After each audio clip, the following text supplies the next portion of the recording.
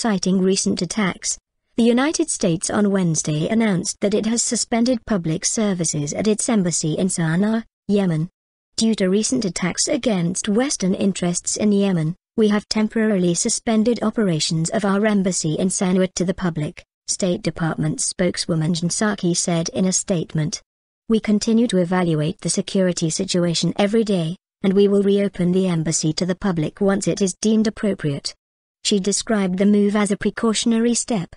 The temporary suspension of operations is due to a reemergence of a threat from several weeks ago that the United States thought it had disrupted, according to a U.S. official with specific understanding of the current situation.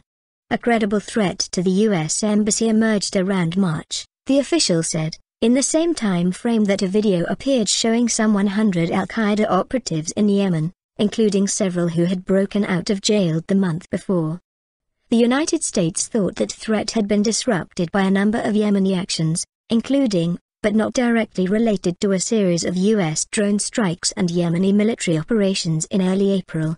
But in recent days, the threat stream has re-emerged, the official said. It is currently assessed to be credible and somewhat specific in terms of the embassy being the target, according to the source. The United States is still attempting to corroborate the threat and determine whether there is a specific time and date, as well as any other specific locations. A second U.S. official said the suspension of the embassy activity was based on credible information about threats to Western interests. The senior official was not sure whether the threat was embassy-specific. There have been no evacuations of the embassy.